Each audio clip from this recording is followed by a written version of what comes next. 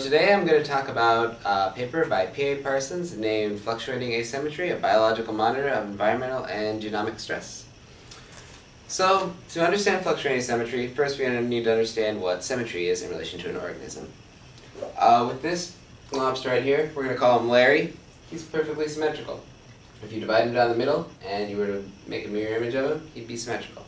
As you can see with these graphs right here, average lobster has a 2 centimeter wide claw on the left and on the right. So, if you look at the bell curve right here, average lobster, there's 0 fluctuation. So, for fluctuating asymmetry, say Harry and his friends experience some kind of stress when they are developing. One claw might become a little smaller. That would shift one of these curves a little bit to the left. And that would in turn shift this one to the left. And this induced asymmetry is known as fluctuating asymmetry.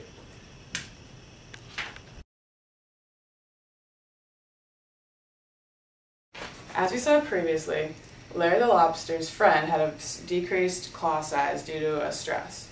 Today we'll cover 2 types of stress, genomic and environmental stress.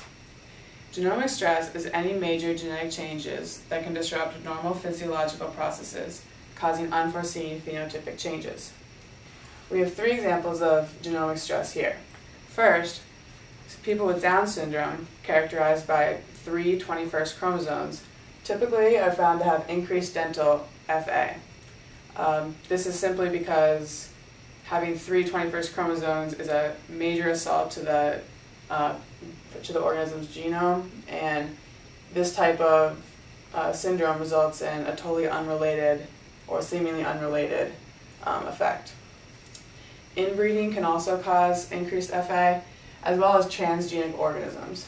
Transgenic organisms are those that have DNA added into their genome, and Parsons notes in his paper that the extra DNA added into the genome of transgenic organisms is essentially more work for the cells to transcribe all of the DNA, resulting in increased FA of multiple systems.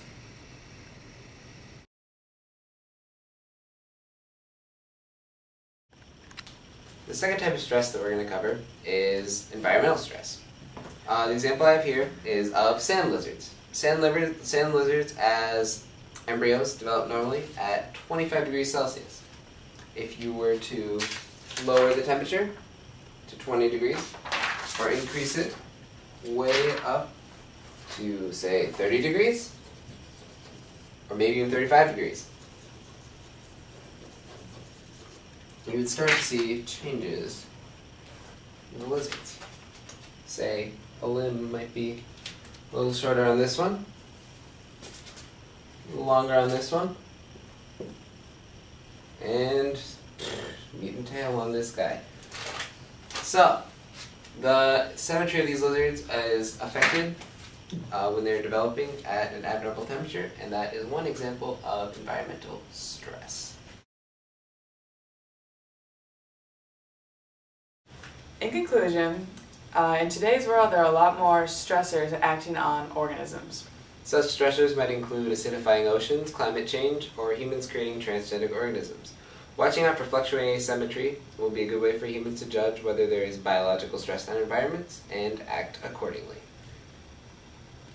Thanks. Did you smile again? I did after you did. Okay, good. I'm gonna watch it.